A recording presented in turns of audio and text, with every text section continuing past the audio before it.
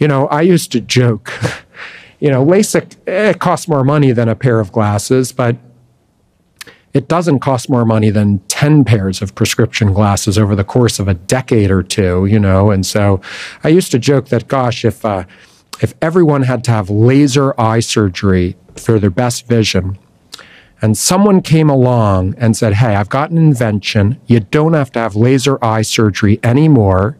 It rests on the ears and the bridge of your nose. I call them glasses. Could they have sold those for $1,000, $2,000 a pair? I don't know, maybe.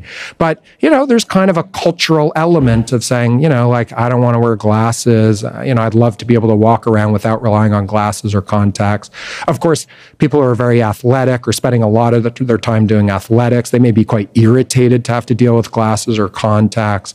People who have very severe prescriptions. I mean, if you wake up and you can't even really, you're fumbling for your glasses on the bedside table because you have such a strong prescription, you can't even see what it says on the alarm clock next to the bed.